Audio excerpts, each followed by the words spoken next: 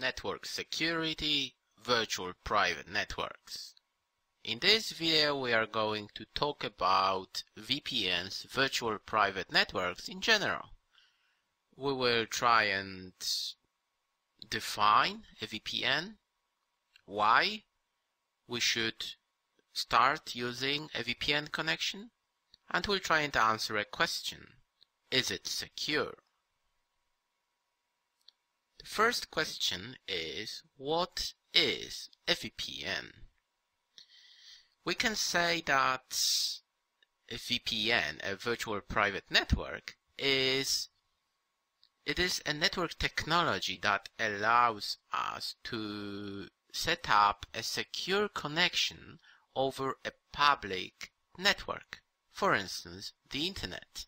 That's the easiest definition I can come up with. As you can see on the screen, we have two sites, one in the United States, one in Taiwan. What we want to do, we want to send a message from PC1 to a server that is in the USA. The problem is that this is the internet. We know the internet is not secure. What do we mean by that? Well, we will go through, 50 or 60 ISPs, internet service providers. Anyone can, in theory, look at your message. And that's not what you want. You want to make sure that PC1 can download or send a message, doesn't matter, to or from this server in a secure way. What we mean by that is we want to make sure that nobody can look at our message, or to be more specific, cannot figure out what's inside, because we can't really do that. Just, your ISP, internet service provider, can in theory always look at your messages. The idea is to encrypt your traffic. We are going to talk about it later on. I don't want to get into details at this stage. We'll have a dedicated video or even two to encryption. Again, a virtual private network allows us to create a secure connection over a public network. That's the most common definition you can hear and see.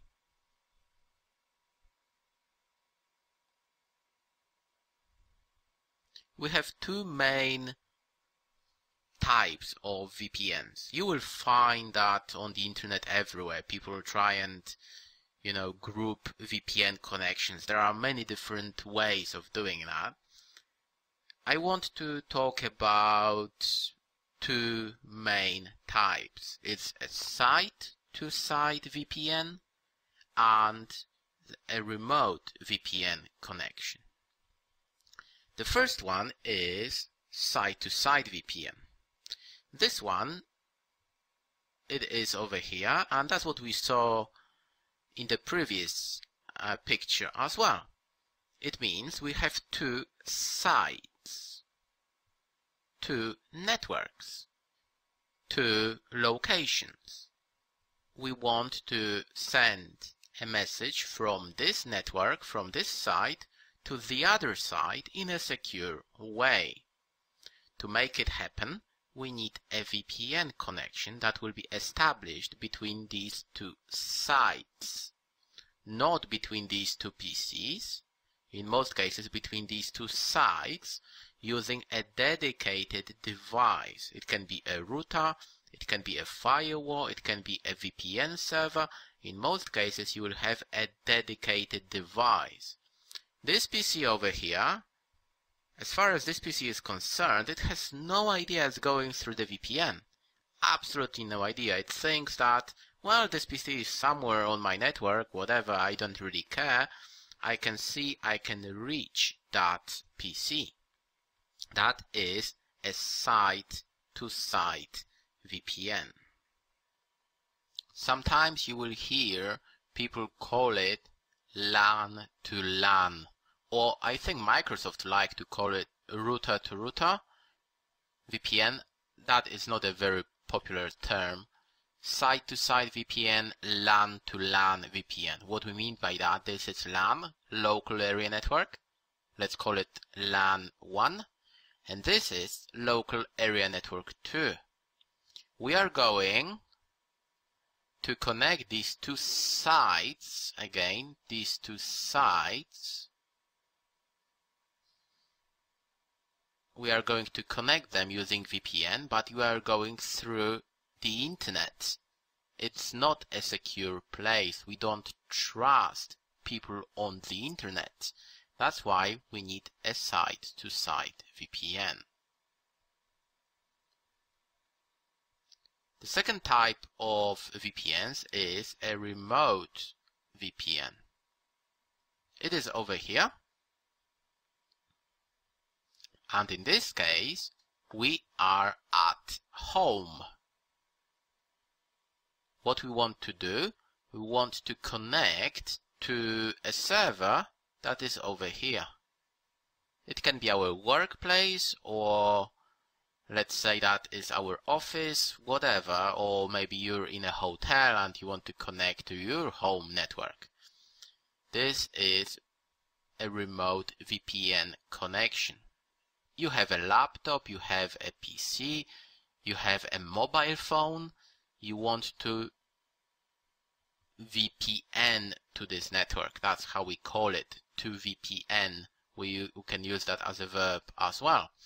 We can VPN to this network. What it means is we are going to set up a secure connection, but this time between our laptop and our VPN device. Again, it can be a router, it can be a firewall, it can be a dedicated server with a piece of software running on it. It doesn't matter at this stage. The idea is that you are going to set up a tunnel, a VPN tunnel, a secure connection that will allow you to connect to these guys.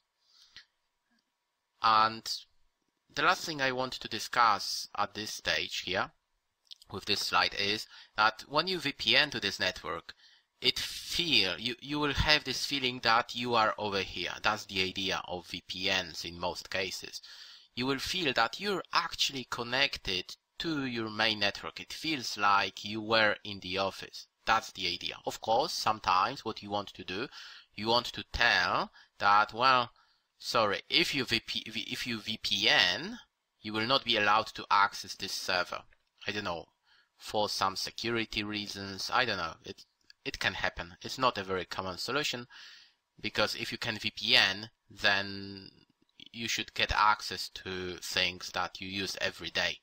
Still, it can be achieved using, for instance, access list policies and so on.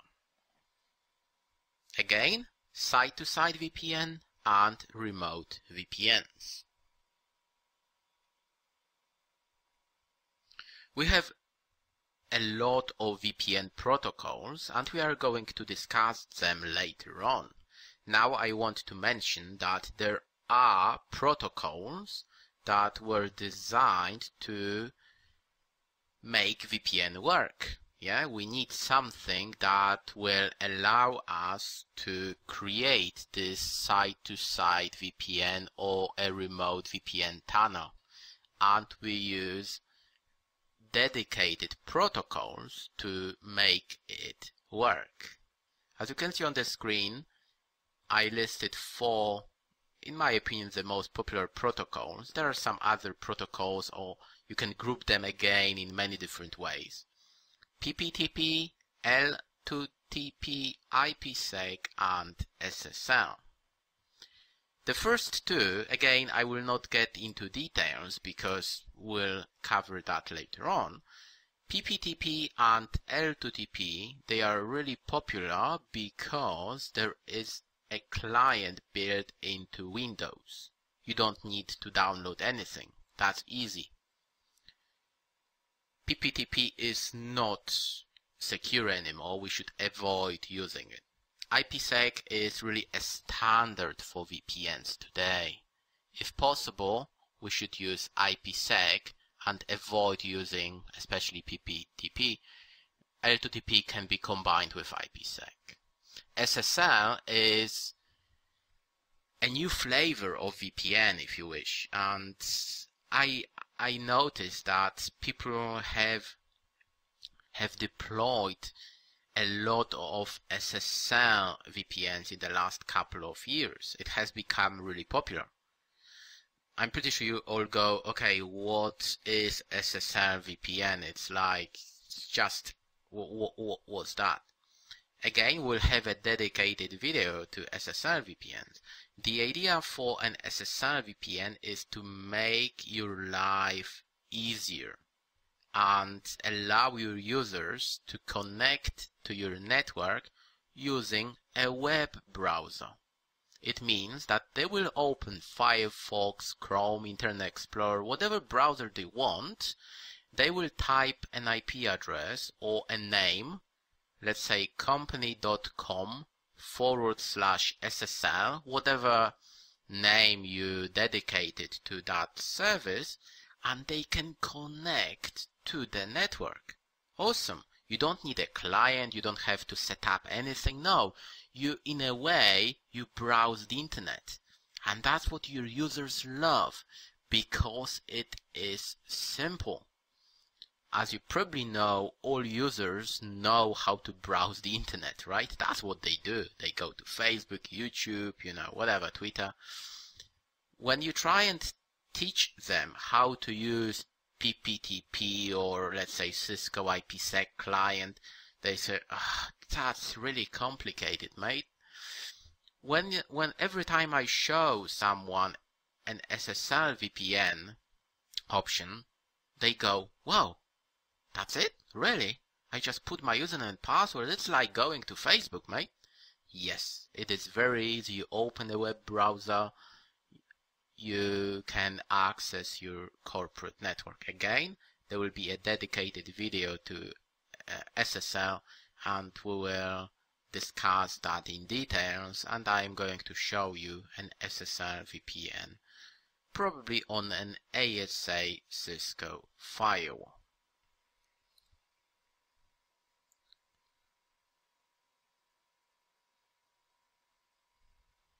Is it secure?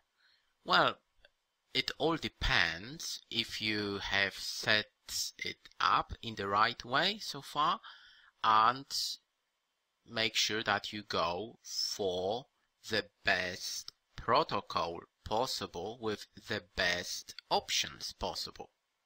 We'll talk about encryption, authentication, options available for your VPNs, and what is the best available.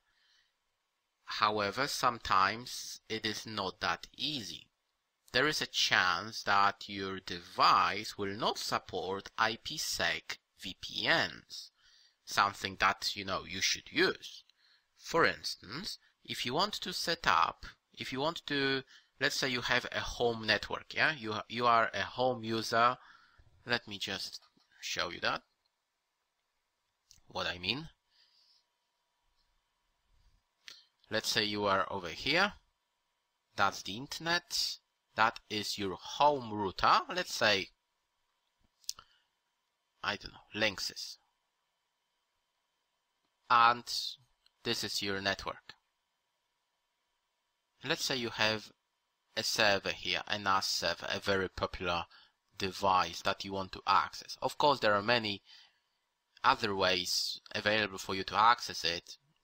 I will focus on VPN here. You want to VPN to your network, right?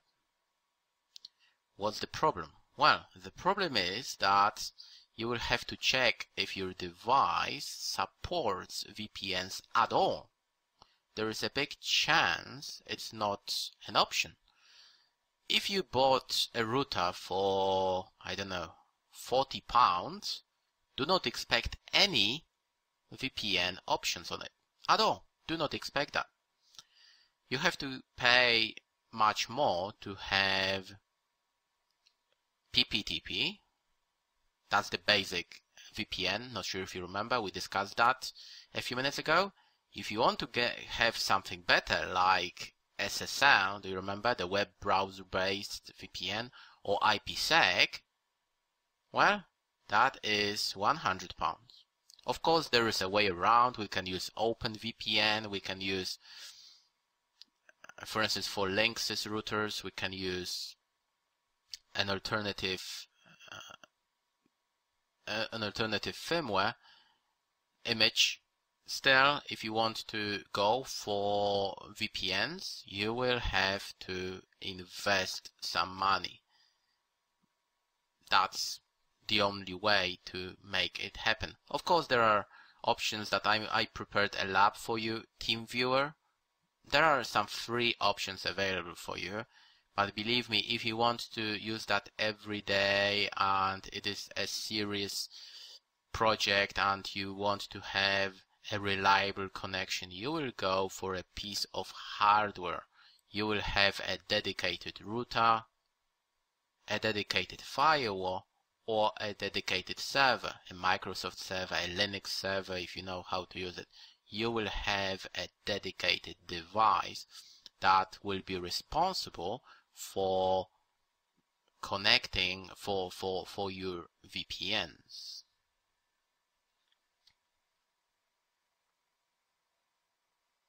In this video, we talked about virtual private networks in general. We discussed VPNs. I answered the question, why should I start using a VPN? And we mentioned a few things about the security aspects of VPNs. Thank you very much. Network security, virtual private networks, IPsec. We want to talk about IP security or IPsec in this video. It's not easy because we could spend hours, maybe even days, talking about IPsec protocols and encryption modes, things that you need to know about IPsec. I will try and tell you what is really important and will allow you to understand this solution much better. IPsec is really popular and it is like the foundation for all VPNs. It has been with us for ages and it's not going anywhere. The main reason for that is that IPsec is not a protocol. IPsec is a framework. It is a set of protocols that was designed to support secure exchange of information. It was designed many years ago, and the good thing about IPsec is that we can add or remove protocols and pieces that are inside of IPsec. Let's say that you are really clever, right? And you said, well, AES is crap. I have a great idea and I will call it Mike 7. Okay, you came up with a new encryption solution and everybody on the internet, everybody has tested it in the last couple of months and they say, well, that's awesome, it's great. Cisco said, oh, that's great, yeah, we want that. HP said, oh, that's great. Microsoft said, well, that's awesome, it's much better than AES, it is 500 times faster and 700 times more secure. What can we do? Without any problems, we can include that in IPsec and make our virtual private networks even more secure. You don't have to change the whole protocol and redesign everything. Not really. You can include this new protocol in IPsec. And that's what has happened many times in the last couple of years and more than that. AES is, it's a new protocol and it was added to IPsec a few years ago. If our new protocol, Mike 7, is so great, it will be added to IPsec framework as well. There are a lot of pieces that make IPsec work. I want to introduce a few terms first. Let's start with data integrity. Data integrity is something that will allow us to ensure that data has not been changed in transit. We can use, for instance, MD5 and SHA. We have a dedicated video to hashes. I encourage you to watch that. The second one is encryption. Why? Well, it is important. We want to make sure that nobody can understand what we are sending across this VPN tunnel. Why? Well, because there is one problem and there is no way around. If you are here and you want to send a message to point B, these are two routers, let's say, or two firewalls, router 1 and router 2. Here you will have, that's the internet. You will have a lot of ISPs on the way, internet service providers. Of course, they are not even allowed to look at your traffic and read what's inside. But I am going to ask the following question. Can you really stop them? No, of course not. They can just, watch your traffic 24/7. They're not going to change it. They will just make a local copy of all your messages. You won't even notice. There is absolutely nothing you can do about that.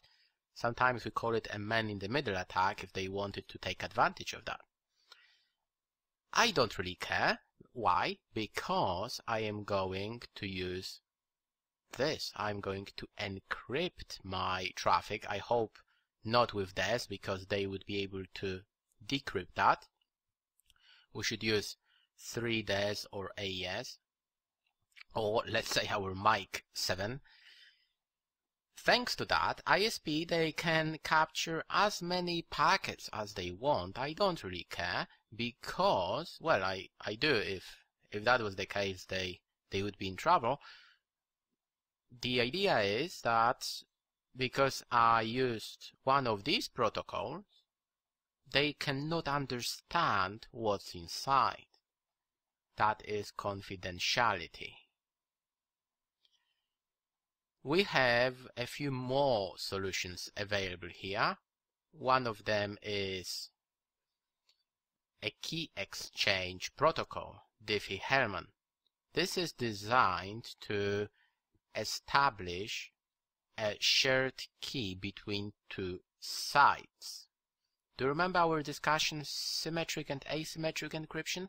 It is very, very similar. We have to have a way to send a pre-shared key or set up a pre-shared key between two sites in a secure way. And this protocol is designed to make it happen. Again, we have many different versions. That's not all of them here. In most cases, when you go up, that is more secure. Authentication. We want to make sure we can authenticate our peers. We discussed that guy. Here, IPsec protocol. The main is ESP. We do not really use AH because this guy does not support encryption. That's why 99% of VPNs, probably 99.9%, will use ESP as the main IPsec protocol. ESP stands for Encapsulation Security Payload, and it allows us to use encryption, data integrity, and authentication. Everything that we need. If you wanted to use AH, you would be left with authentication, integrity, but no encryption. That's not good, and in most cases we don't want that. We want to have encryption as well.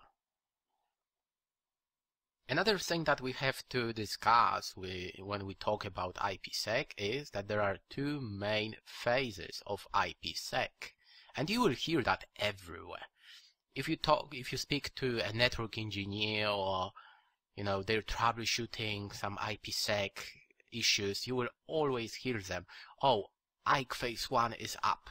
There is a problem with IK phase 2, or yeah, just IK phase 1 doesn't want to come up. You will hear that everywhere, and it's pretty important to understand how it works.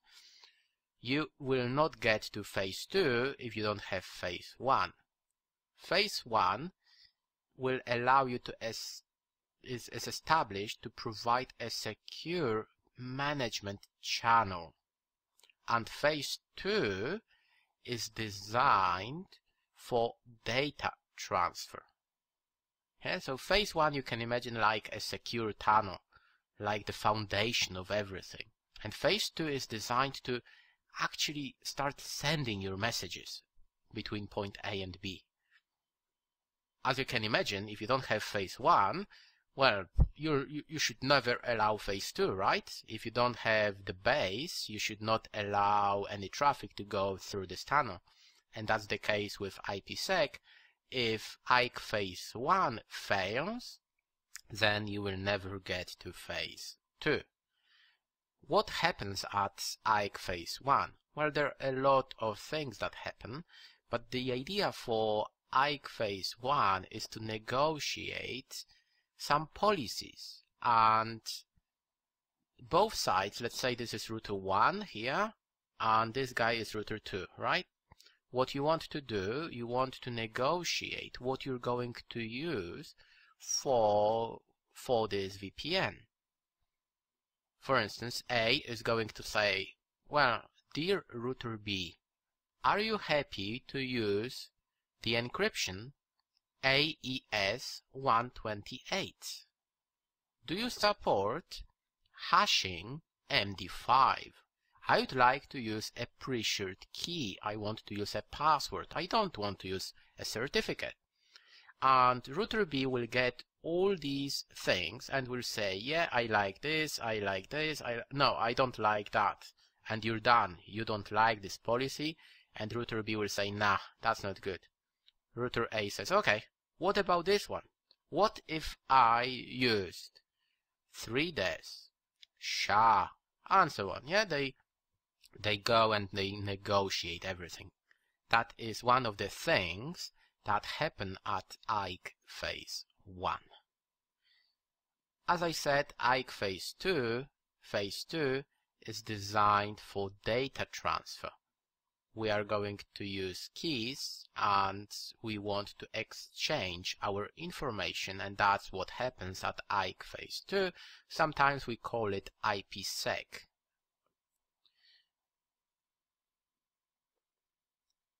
Here is a screenshot, I think it's from an ASA firewall, where you can see IK phase 1. It used AES 256 and some more information, everything that was negotiated between these two sides. For instance, we are going to use pre-shared keys. Yeah? And here are some standard ports. Please note, we have Diffie-Hellman, and both sides agreed they would use group 2 to exchange keys. You expect to see IK phase 1 if something goes wrong and your IPsec phase 1 is not up, then you will never go down to IK phase 2. You have to sort it out. In most cases it's pretty easy.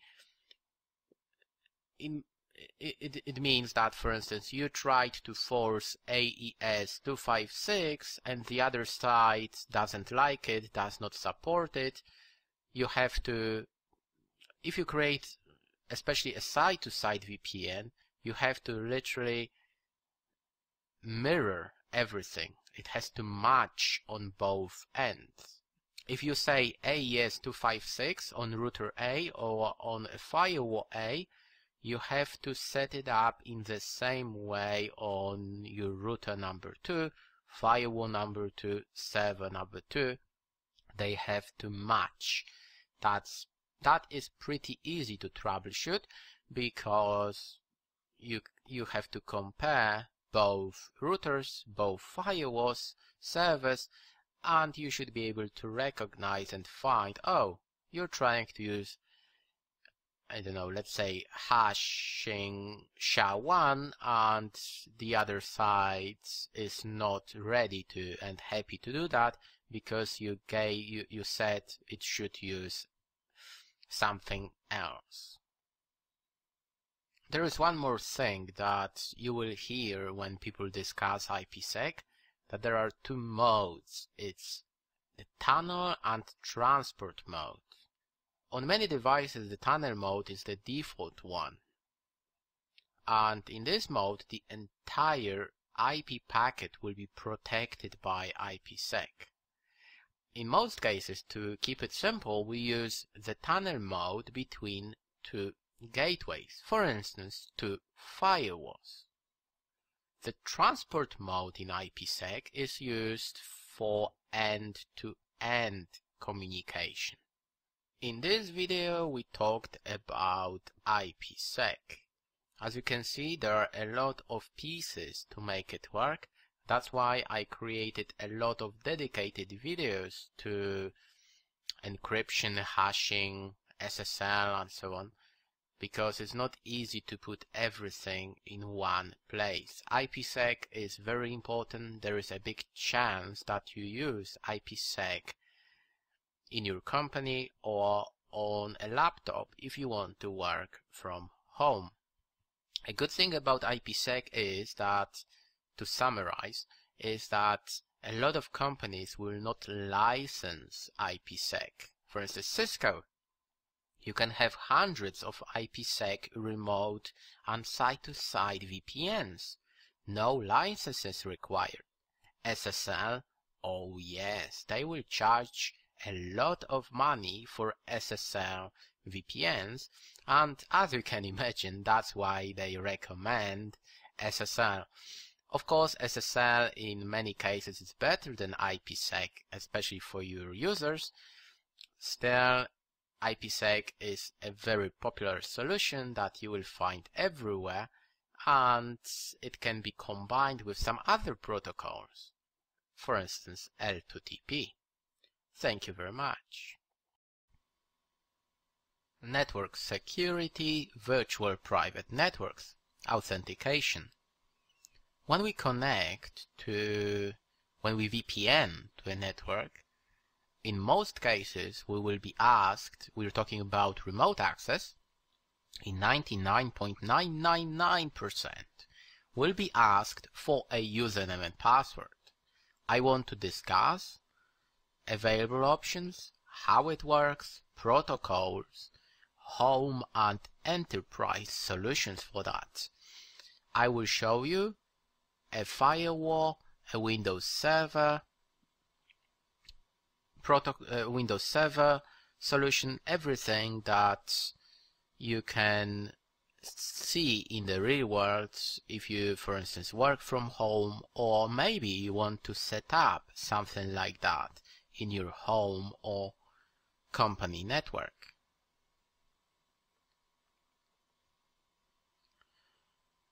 We have two authentication levels. It's the computer level authentication and user authentication level. We want to focus on the user authentication. When we VPN to a network, we'll be asked for a username and password. There are two main solutions that are available for us. The first one that you can see in small companies, it is, let me just change that, it is local database. And second is radius. Local database, it means that you are going to create a local username and password on a VPN device. What does it mean? Let's say this is your router that is providing VPN, PPTP. Okay? This is your corporate network with some servers. That's the internet, and you are over here working from home. You are happy. You can work. That's not a happy face. That's a happy face. You can work from home. When you when you VPN to this network, you will be asked for a username and password. And in this case, your network administrator decided to use a local database. It means that he created a username and password for you on router 1. And of course, he gave it to you. That is a solution that is not flexible and not a very popular solution. Even if you have a small company, a lot of network engineers will go for this protocol. We are going to talk about that in a moment. Why? First of all, it is a problem for you. In most cases, this is a username and password that is not the same as the one that you use to log into Windows Active Directory account. That's how we call it. In most cases, it's not the same. You can say, well, it is more secure. Yeah, fair enough, it can be more secure. However, it means you have to memorize one more username and password. If your Active Directory username and password is strong enough, that's more than enough, and you can make it more secure using, for instance, two-factor authentication. We're going to talk about it in a few moments. It makes more sense. Second of all, it's not easy to manage that. Why? If you put that on a router, yeah, who manages a router? A network engineer. Who manages a Windows server? An infrastructure engineer. Well, sometimes it's the same engineer. If it's not, then, they have to do that, and, you have to set up a username and password here. He has to do that in Active Directory and send that or tell you what to use. What if you forget your username and password? You need a network engineer or someone who is trained how to change that on the router. It's very easy to reset a password in Active Directory on a Windows server platform. It's very, very easy. A first line help desk guy can do that in 1 minute. It's not that easy to do that on many routers and firewalls. You have to make sure that he cannot access anything else because he is not trained to manage this device. That's why all these points indicate it makes sense to use this protocol. Radius is a networking protocol that it will allow us to provide centralized authentication, authorization, and accounting. It means I can tell you you have to have a valid password, I can specify what you can do, and I can check what you have been doing. That's, sometimes we call it AAA. Authentication, authorization, and accounting. And it is a centralized solution. Radius is a protocol that is supported on many platforms. It's an open standard protocol. It means it can be used by all vendors. Cisco, Microsoft, HP, and almost everybody. You will find that everywhere. I want to show you Radius on a Windows Server 2008. I use that in my home network. I'll show you my network.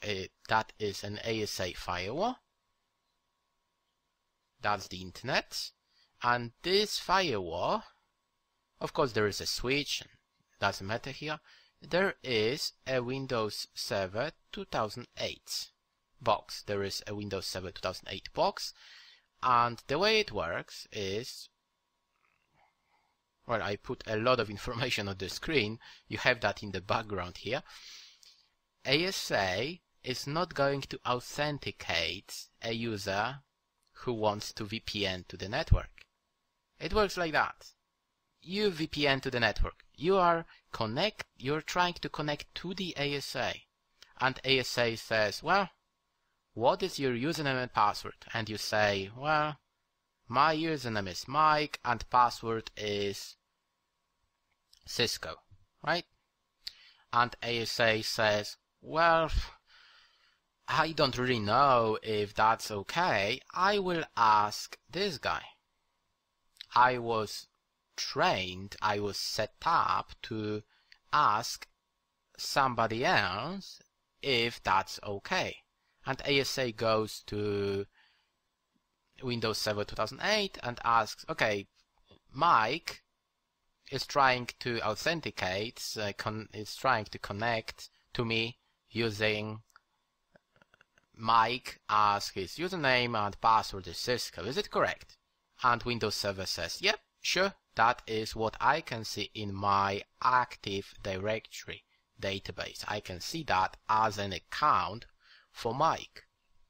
The good thing for Mike is that this is the same username and password that he uses every day when he is in his office to log into Windows. Right? He types Mike and Cisco. That's what he can type when he is at home and he wants to connect to the corporate network. Can you see how easy it is? What will happen if Mike forgets his password? Well, that's what I said. A help desk team can sort it out in 2 minutes. They will connect to Windows Server 2008, they will reset this password and let Mike know what he should use. That's very easy, and he can get a new password in 2 minutes. You don't have to change anything on the ASA because ASA is not really aware of this username and password. It is sending this message on behalf of Mike in a way, yeah? It's forwarding this message, and the language, the protocol behind this is called Radius. That's not the only protocol. There is, for instance, TACAX that is really popular with Cisco devices because it allows you to be more specific with authorization, what a user can do. For VPNs, the most popular protocol is Radius because, again, it is very, very, very easy to set up in Windows Server 2003, 8 and 12. It's very similar to PPTP. When I discussed PPTP, I said it was very easy to set up. The same applies to a Radius server. You don't have to know anything about servers, and you can set up a Radius server in a few minutes. It's very easy. There are literally 2 or 3 steps to make it happen. And it is very, very easy to understand for your end users. Well, that's a lot on the screen. Before we move, that will be the next video. I want to show you the Radius server on my Windows Server 2008. The first thing, you set it up. Windows 2008 and 12, they have a special role that is called Network Policy Server. If you don't have that, you have to add a role like that in your Microsoft server. If it is there, then you go to Radius Clients and you have to add a new client.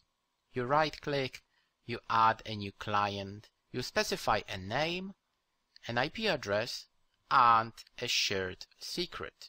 You want to make sure that both devices have the same shared secret, a password. I have 1, 2, 3, as you can see, 4 devices. That's the ASA that I'm going to show you in a moment. The IP address is 10.10.10.1.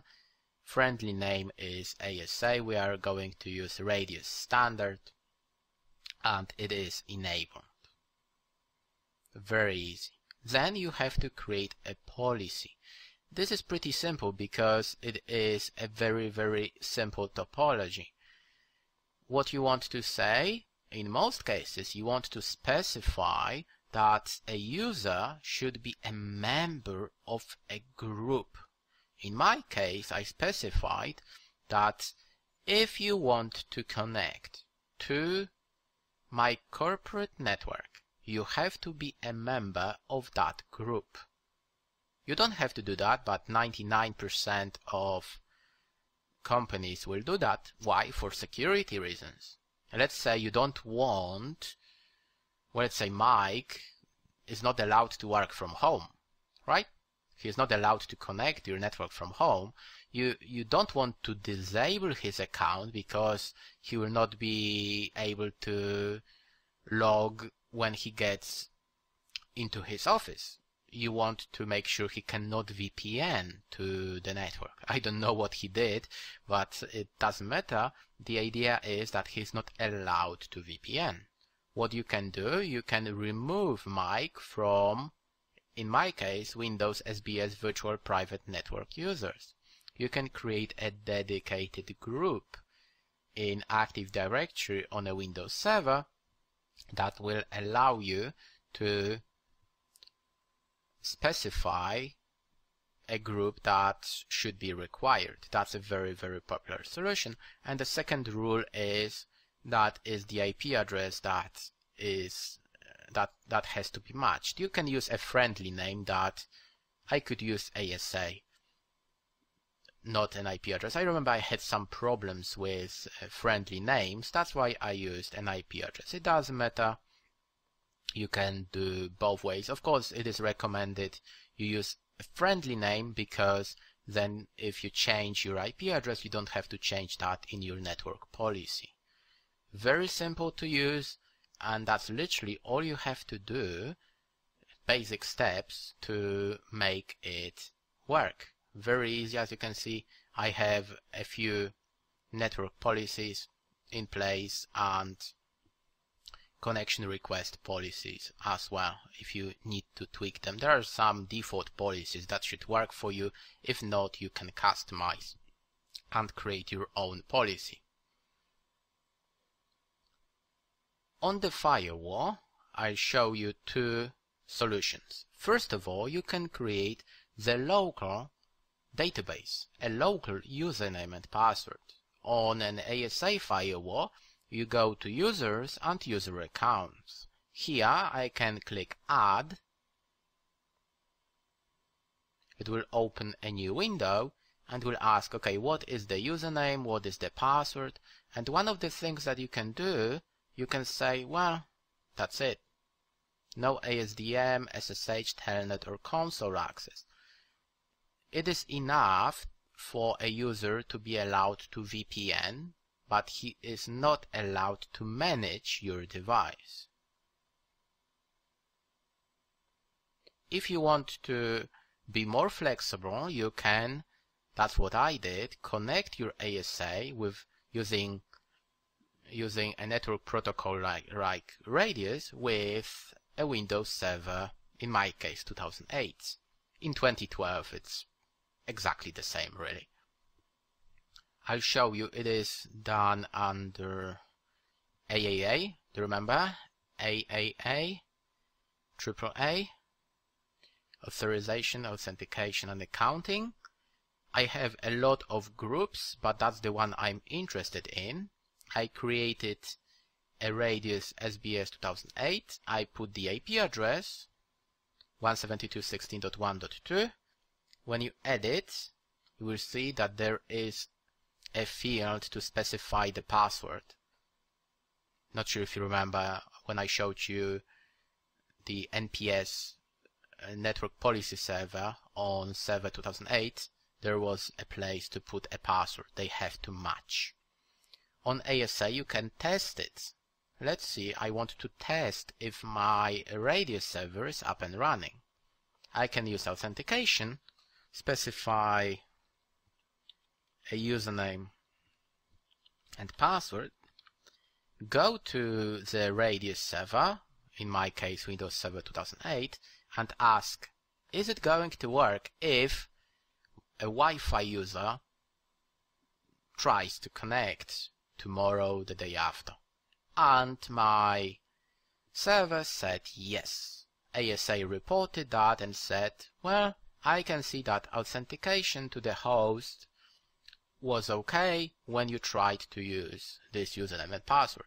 If you make a mistake or you use an account that does not exist, whatever password doesn't matter, it will go to the radius server and the radius server will say, well, sorry mate, I cannot recognize a username and password. And it's going to tell you authentication rejected. It means that I was able to connect to the radius server, but the radius server didn't like the username and password. You have to be able to recognize this message, because sometimes you can see an error message saying timed out. It means that your device, in my case a firewall, was not able to reach the radius server. If that happens, you have to check your IP address, make sure that the server is up and running, radius is okay, and so on. You have to check all these things. In this video we talked about authentication. I showed you the local database and a networking protocol that is really popular, remote authentication, dial-in user service or radius. Thank you very much.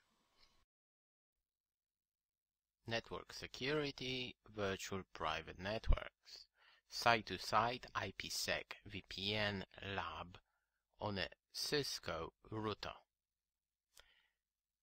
That will be a pretty advanced lab. I will try and keep it simple. There will be 2 videos dedicated to this lab. In the first one I will talk about IPsec VPNs on a Cisco device. In general, I will show you what to expect, how to implement that. Again, this is virtual private networks for beginners. I appreciate you might want to see something more advanced. Maybe you've been working with Cisco for a while, you know the CLI. If not, still I encourage you to watch that. It will give you a very good idea how you can apply IPsec protocols and everything that we have covered in a real world situation. It will be a very good idea because it will show you if you want to move on. Training like that might be a good idea if you want to start your career in security. Maybe I just managed to encourage you to do that. That's great. And I hope that this video will give you a very good idea about IPsec VPNs on a Cisco router. That is our topology. There are 2 routers that we are going to use. They are connected directly with a crossover cable. In the real world, of course, you will have the internet over here, right? I want to keep it simple. That's why they are connected directly. It does not change anything. It's much easier to do it that way in a lab. Router 1 has a public IP address 1.1.1.1 and router 2 has a public IP address 1.1.1.2. What do we mean by public? It means it is an IP address that is facing the internet at the moment. In our case, that's how it's done here. They're connected to each other, and that is like having the internet cloud. Behind router 1 there is a local area network, right? It means that this router, I will zoom it in a moment.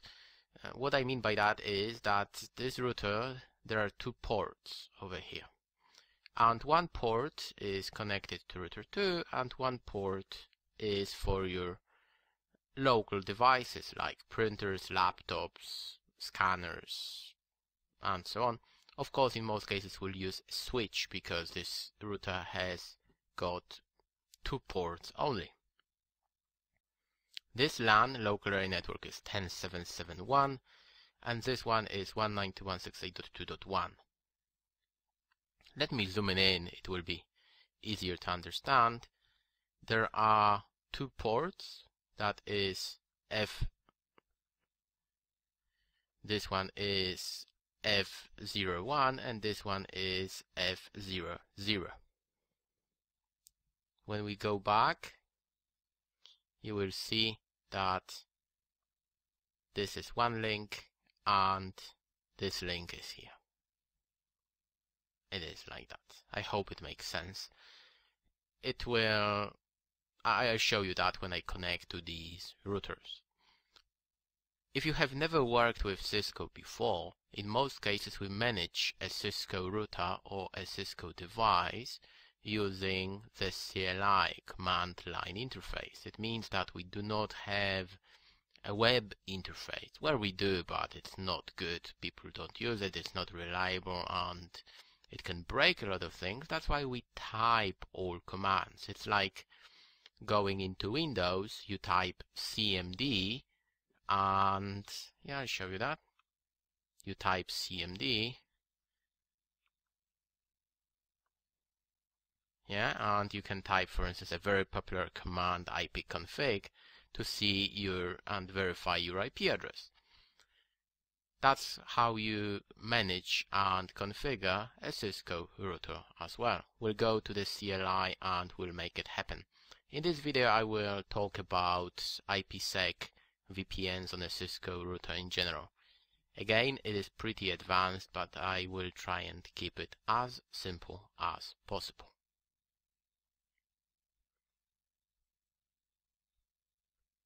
Okay. I am connected to router 1 using a console cable. What we mean by that is that on this router there is a dedicated port, which is over here, that is labeled console. It means that you can manage this router using a dedicated cable, a dedicated port. And that's what I connected, because when you buy a Cisco router or a Cisco firewall, Cisco switch, in most cases there is no configuration on these devices, and the console port is the only way in most cases to connect to a router and set it up. Let's go back. That is router 1. Here I have a template. That's how we create site-to-site VPNs on a Cisco device. We don't really type everything. As you can see here, we have, I don't know, 15 lines. These lines are for router 1. I will talk about them in a moment. And this is for router 2. You don't really type everything. The main reason for that is that you can miss something. You can make a mistake. That's why in most cases you will have a template. You will have something that you can use, and you will change a few things. For instance, IP addresses, passwords, maybe encryption, hashing, things like that. Everything else will stay the same. You want to have a template, something that you can use every time you go and set up a new site-to-site VPN. The same applies to setting up a Cisco router in general. We don't really type everything. We use a template. Of course, you have to know all these commands because that's how we manage Cisco devices. You have to know them anyway, because if you want to change something, even in in this document in Notepad, you have to understand what's inside, right? It doesn't change anything. What I'm trying to tell you is that you don't really type crypto map VPN 10 IPsec ISACAM. As you can see, I'm reading this line here. We don't really do that. In most cases, you have a template, you copy and paste and change a few things. Not sure if you remember, I hope that you have watched my previous videos, and that is a prerequisite. I encourage you to do that. In IPsec, we have IK phase 1 and IK phase 2. Here we have IK phase 1, and below it is IK phase 2. IK phase 1, we have a policy. We specify what these routers are going to use for IK phase 1, for the first phase, to exchange the pressured keys, to authenticate, and so on, everything that happens at stage 1. I decided to use encryption 3 days. I am going to use pressured keys, another option is certificates, and Diffie-Hellman group 5, that is for key exchange group 5. That is just how many bits are going to be used in Diffie-Hellman. Then the next line specifies my peer IP address. That is a sophisticated name, and it just means the other router, right? For instance, if you want to set up a site-to-site VPN, you will have two routers, right, or two firewalls, and you have to know the IP addresses on both ends, and that's where you specify your IP address and your pressured key. In my case, the password at Cisco, the worst password you can come up with. This line specifies your IK phase 2 or IPsec phase. To remind you, this is used to actually exchange your traffic, your data, right? In my case, I use AES and SHA for my hashing. Please note there is no hashing here, because if you don't specify, the default one will be used. If you want, you can specify hashing here. I'll show you that later on. Then we will skip this one for a while, and we move to an access list. An access list on a Cisco router allows you to identify what should be matched. And this line is important because you have to tell a Cisco router what is the source and destination IP address for your site-to-site VPN. When we go back here, you will see that we are coming from 10.7.7.1 and we are going to 192.168.2.1. That is an IP address. Network is 0 at the end. That's why when we go back to this guy, we can see source 10.7.7.0 and destination is 192.168.2.0. That is on router 1. On router 2, on this guy, source will be here and destination will be here. I will scroll it down and show you that it's here on router 2. We are coming from 192.168.2 and we are going to 10.7.7.0. Now we have to put all these pieces together. You have to tell your Cisco router, oh, this is your peer IP address, the other side. We are going to use these protocols for IPsec, and this is, sometimes we call it interesting traffic. It means traffic that will be sent across this VPN. The last line is to apply this crypto map under an interface. In my case, it is F00. It's over here, this interface. Okay, that's a template. Let's check router 2.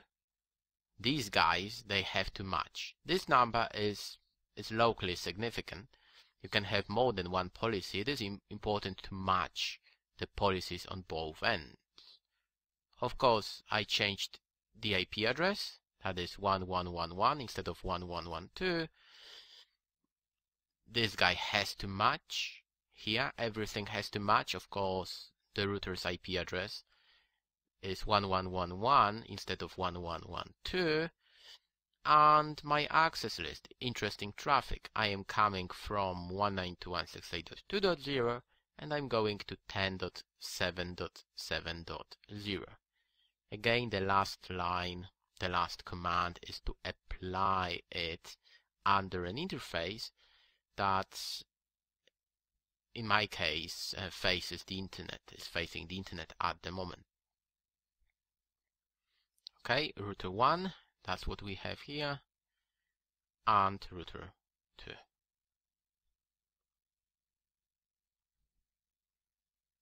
Let's go back to our diagram.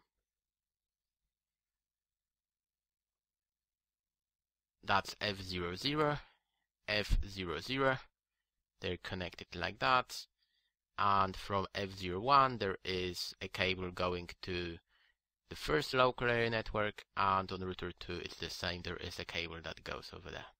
The idea is that I have a laptop over here, I have a laptop over here, and I have, well, in a way a laptop, I simulate this network, it's not important. I have a device behind this router as well. What I want to do, I want to send a message between these two guys, and that should be sent using my VPN, right? Because it will be encrypted and it should go across my VPN tunnel. There are some show commands that you can use on a Cisco device. I'll show you that. Thanks to that, you can verify that your VPN tunnel is up and you're actually sending all information across your VPN. This is beyond our discussion, but these IP addresses, this one and that one, they are private IP addresses.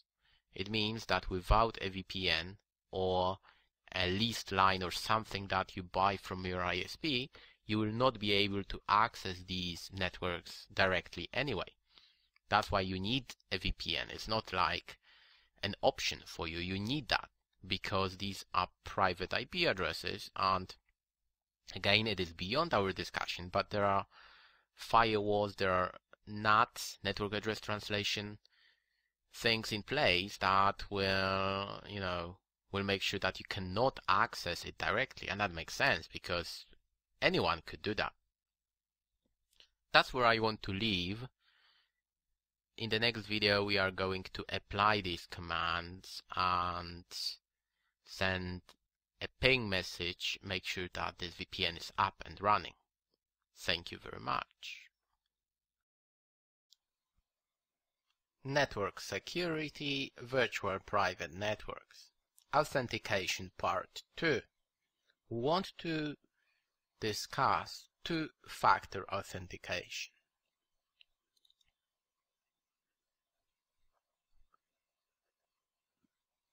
Today, if you want to make a VPN connection more secure, by the way, this two-factor authentication topic applies to many other solutions and places. For instance, if you want to connect to your online banking, two-factor authentication, it means that we have two stages to verify the identity. In most cases, it is something you know and something you have. Something you know, it can be a password in most cases, and something you have. For instance, a certificate, a text message on your mobile phone, or a special small security token.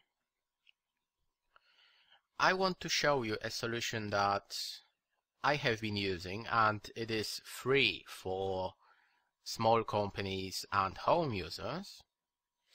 That is geo-security.com. it is very easy to set up. I'll show you how I achieved that on an ASA firewall. The idea is very simple. You need a password, and then you will get a message on your, well, there is an application running on my mobile phone, and if I want to connect to my home VPN network, it is not enough to put a password. Geo-security will send a message to an application that is running on my mobile phone. It looks like that. Is that you? And literally that's the message. Are you sure you want to connect? Can you confirm that it is you? If that's the case, if I press yes, I confirm, I will be allowed to VPN to the network. This solution is user-friendly because it is on your mobile phone. A lot of people say it's not really secure because, there is always a chance that someone can steal your phone or upload a Trojan or a virus on your phone. Well, if you're crazy secure, yes. Still, what you have to remember, a solution that you're going to design in your network has to be as user-friendly as possible. And this is easy to deploy. And that's what this solution is all about. I cannot argue that, for instance, a small token might be more secure. Still, it's not bad because it is a two-factor authentication solution. I need a password and my mobile phone. Even if someone gets access to my mobile phone, he needs to know my password. And I am going to use SSL, which is very, very secure. I am going to show you that on the firewall. First, let's connect from a test laptop. That's the URL that will allow me to connect to the firewall. It is something you will get from a network team or an infrastructure engineer in your company. In most cases, you will get a DNS name, not an IP address. I'm okay with an IP address. I will be asked to put my username and password. Not sure if you remember, I have a username Wi-Fi, and here is my password that I am not going to give you because this is a real network. When I click login, please check what's going to happen. I'm not going to be allowed to VPN. It will go to the next stage, and a special message will be sent down to my mobile phone. Here this application gives you three options. geo-push, it is an application that is running on my mobile phone, and that's my number. Phone call, it means they can call you up. And passcode is a backup solution. It means that, well, there is always a chance that you're in a basement or somewhere where there is no range. You can't use your mobile phone, and that is a passcode that can be generated on your phone, and you can type it here. Let's use geo-push. I will click login, and let me take my mobile phone. Here we go, login. And on my mobile phone, I will open a Geo mobile application, and in a few seconds I should see a message saying that I have to confirm it is me.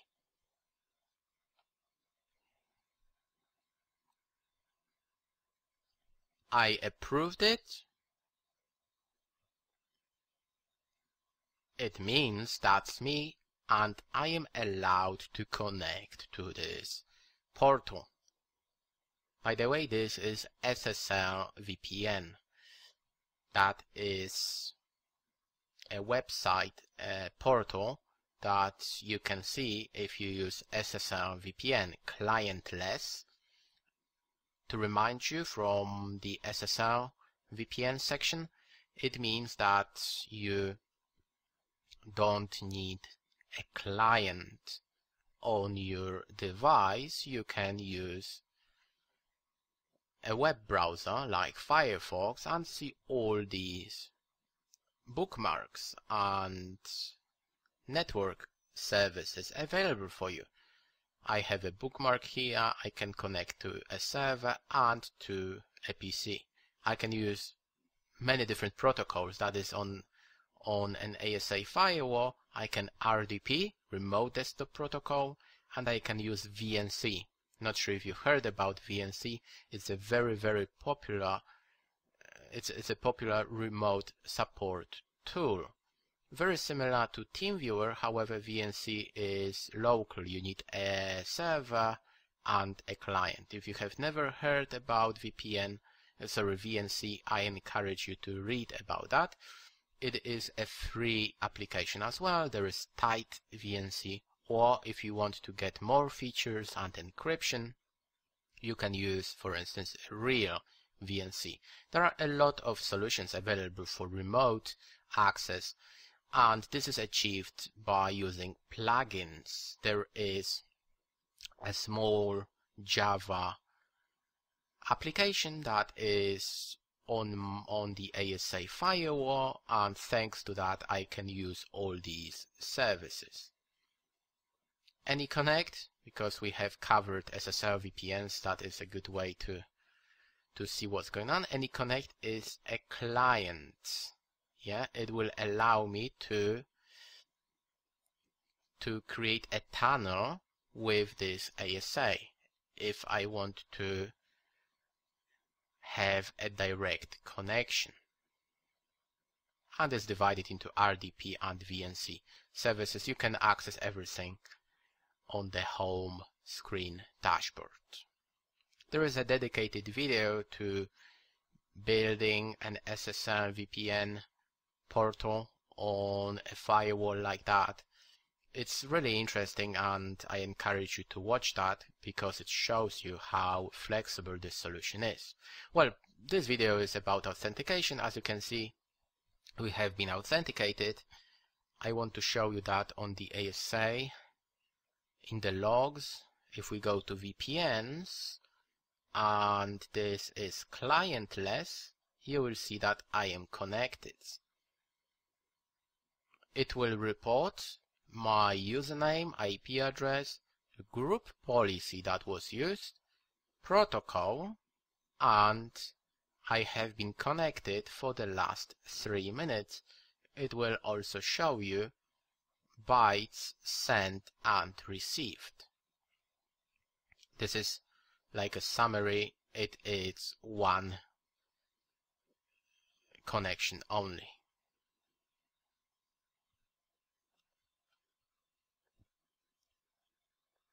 In this video we talked about authentication, two-factor authentication. I encourage you to read a little more because this is a very popular solution. If you go to a very secure environment, you will have a solution like that in place. You will have two-factor authentication. You can have an application on a mobile phone or a small device, a token, or a piece of software on your laptop. It all depends how your network team, how they decided to implement this solution. Thank you very much. Network security, virtual private networks, site-to-site IPsec VPN, lab part 2. In the previous video I showed you how to approach an IPsec VPN on a Cisco router. To remind you, that is our topology. We have two routers that are connected directly. In the real world, that is the internet. It does not change anything here. And we have two local area networks. It is 192.168.10.770 in a way because it's a network, and 192.168.2.0. What we want to do, we want to create a side-to-side VPN, a VPN tunnel, and send some traffic.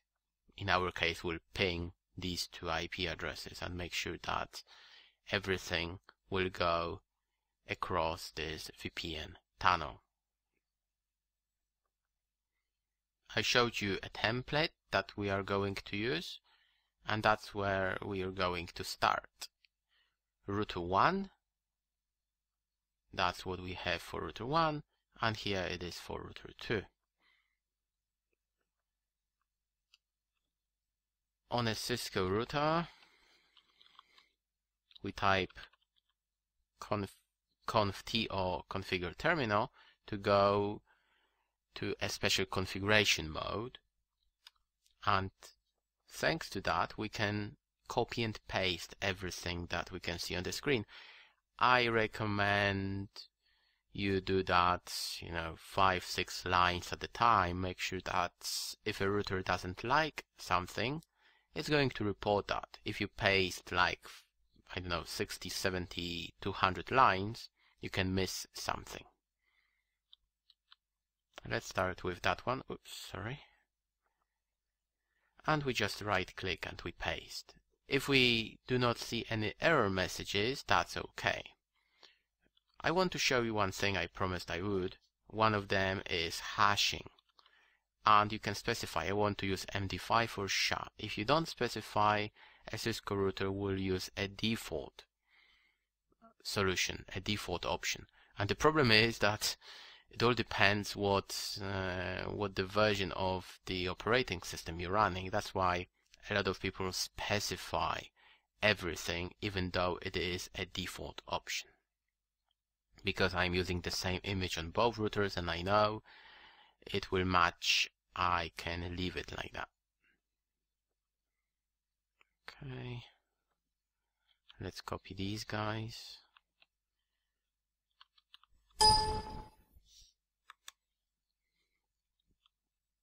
This is just a warning message saying that we need some more information. A router needs some more information to make it work. That's fine. We are going to apply this VPN. That's it. That is all we have to do on router 1. Now I am going to telnet. Telnet means I'm going to connect to the other router remotely. That is 1.1.1.2.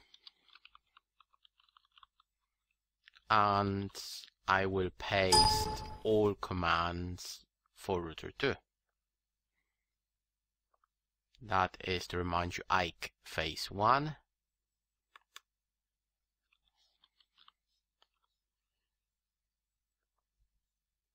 Okay, our pre-shared key, crypto map and access list.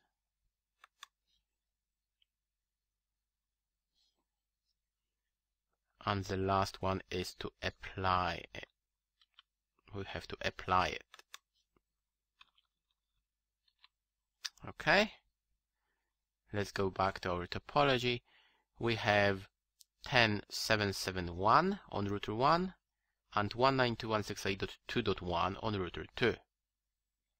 I'll show you some basic show commands. Again, it's the command line interface. You don't have a web interface which could show us, oh, this VPN is up, this is whatever. On many devices like Cisco, Juniper, Checkpoint and so on, we use the CLI really. And the main command you want to use is show crypto isacamp SA.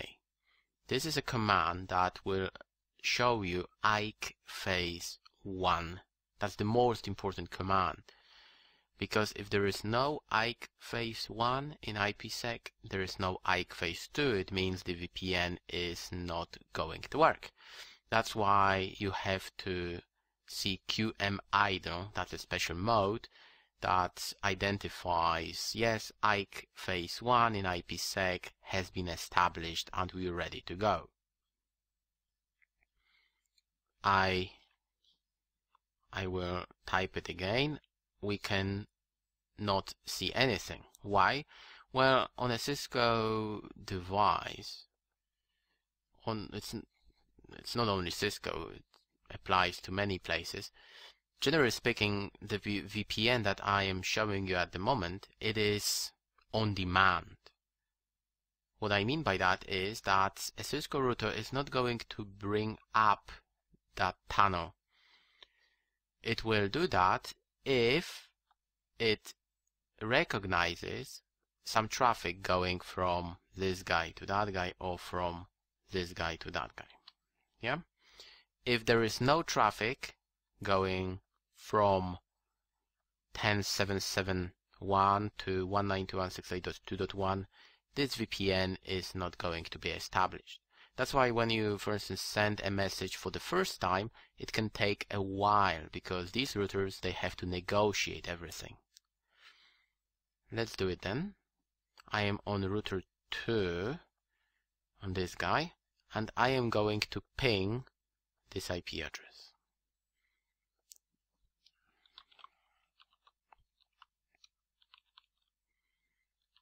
I will use the source command because just a moment, show IP interface brief.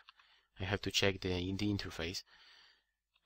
Ping 10.7.7.1 source loopback 192. What it means is that this is the source IP address. I want to ping from this IP address to that IP address. Let's do show crypto ISA campus A. Please note QM idle. That's good. It means that we have just established a site-to-site VPN. There is a command we can type to verify that there are packets going through this VPN, across this VPN, and they are encrypted and decrypted. It is show crypto IPsec SA. Yeah, IPsec. That's IKE phase 2, and we should see some encrypted and decrypted packets. If I ping again, if I send a message again, you should see 8 here. Oh, it's 9, okay. Yeah, because the first one was the first one didn't arrive. Yeah, please note here. Yeah, and it's going to send 5 ICMP messages. Yep. Let's do it again to verify. What you can do repeat 100 times, and then you will send 100 messages. Now we should see like 109, right? Show crypto ISA camp 9. Yep. It's really important to see encrypted and decrypted. It means that I sent a message and I received a message, right? I sent a message and I received a message. It's really important. If you see send errors here, for instance, it means that, well, I appreciate I should send something across this VPN tunnel, but something is wrong. I can't really tell you what, but something is wrong.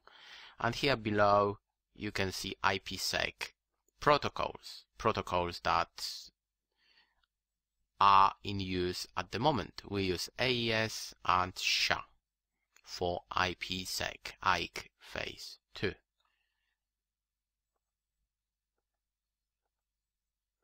In this video, we talked about a site-to-site IPsec VPN on a Cisco device. I appreciate it might be pretty advanced for some of you. Still, it is really important to see how you can apply, VPN protocols and everything that you have learned so far in the real world.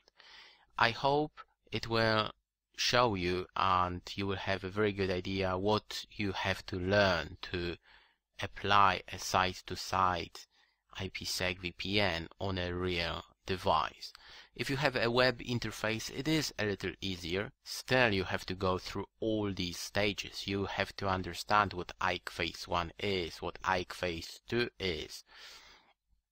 You will have to understand which things have to match on both ends to make it work. Thank you very much.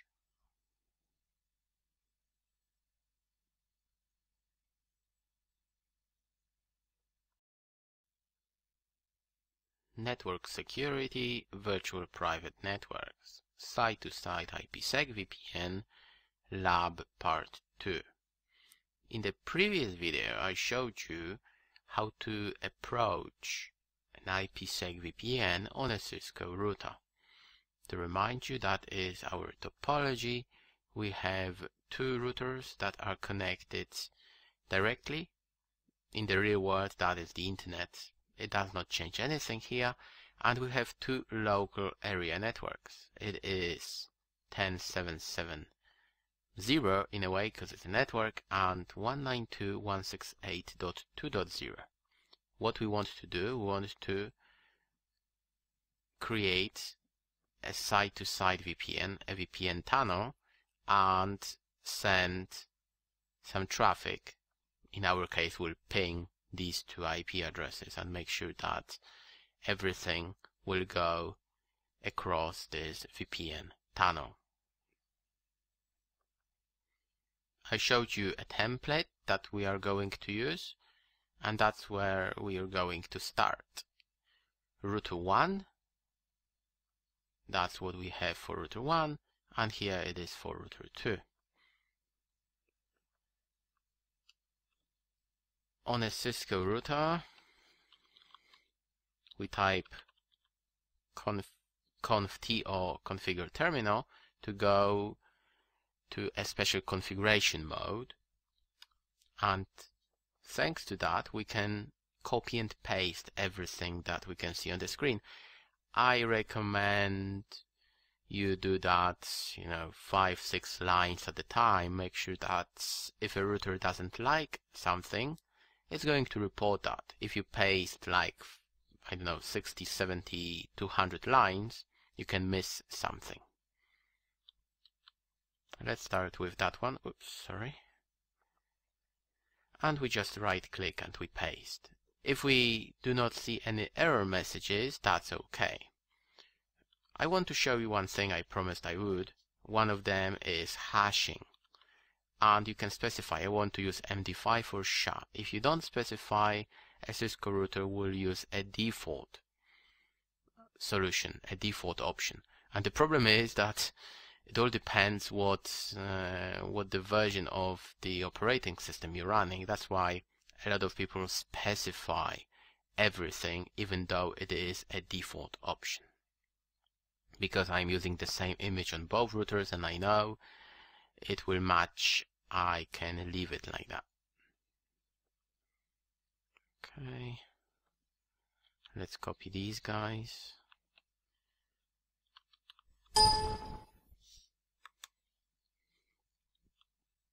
This is just a warning message saying that we need some more information. A router needs some more information to make it work. That's fine.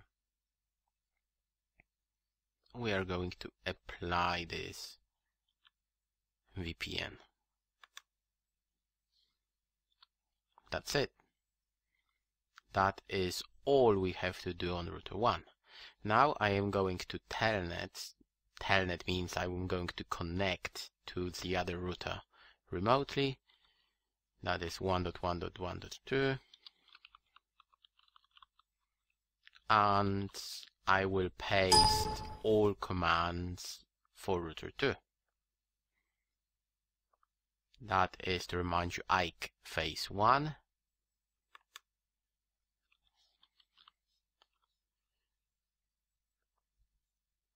Okay, our pre-shared key, crypto map and access list.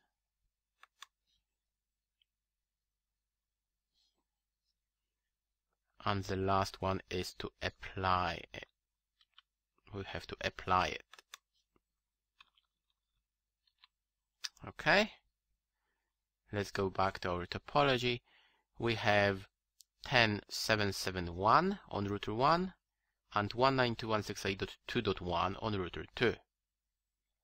I'll show you some basic show commands. Again, it's the command line interface. You don't have a web interface which could show us, oh, this VPN is up, this is whatever. On many devices like Cisco, Juniper, Checkpoint and so on, we use the CLI really. And the main command you want to use is show crypto isacamp SA. This is a command that will show you IK phase 1. That's the most important command, because if there is no IK phase 1 in IPsec, there is no IK phase 2. It means the VPN is not going to work. That's why you have to see QM-IDLE. That's a special mode that identifies, yes, IK phase 1 in IPsec has been established and we're ready to go. I will type it again. We can not see anything. Why? Well, on a Cisco device, it's not only Cisco, it applies to many places. Generally speaking, the VPN that I am showing you at the moment, it is on demand. What I mean by that is that a Cisco router is not going to bring up that tunnel. It will do that if it recognizes some traffic going from this guy to that guy or from this guy to that guy. Yeah? If there is no traffic going from 10.771 to 192.168.2.1, this VPN is not going to be established. That's why when you, for instance, send a message for the first time, it can take a while, because these routers, they have to negotiate everything. Let's do it then. I am on router 2, on this guy, and I am going to ping this IP address.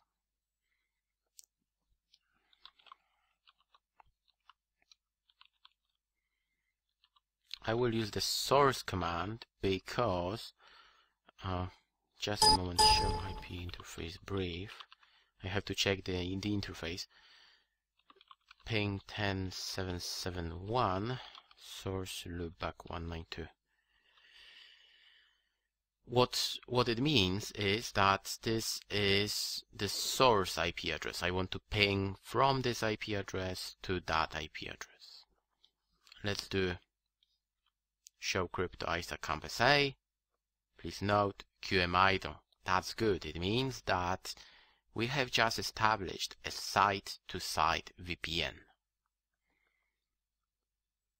There is a command we can type to verify that there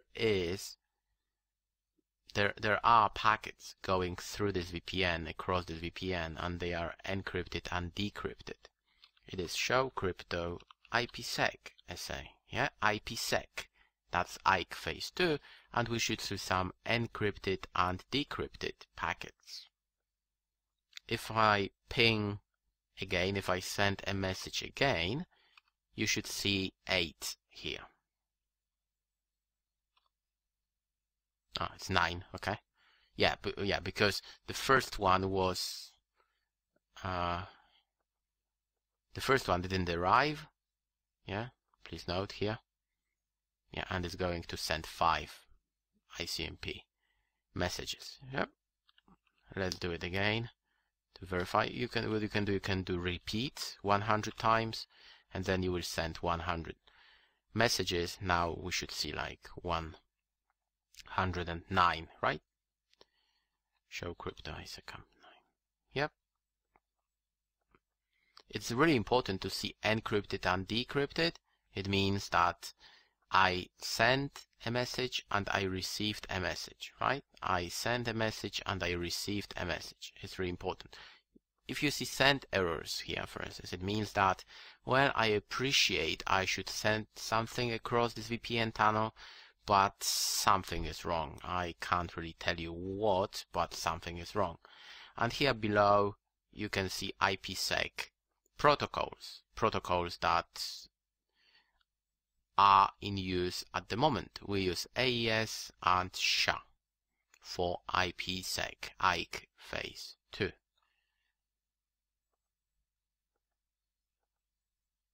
In this video, we talked about a site-to-site IPsec VPN on a Cisco device.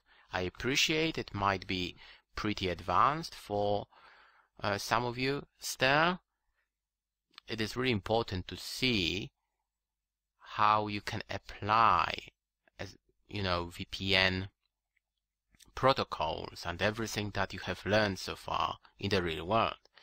I hope it will show you and you will have a very good idea what you have to learn to apply a site-to-site IPsec VPN on a real device. If you have a web interface, it is a little easier. Still, you have to go through all these stages. You have to understand what IK phase 1 is, what IK phase 2 is. You will have to understand which things have to match on both ends to make it work. Thank you very much.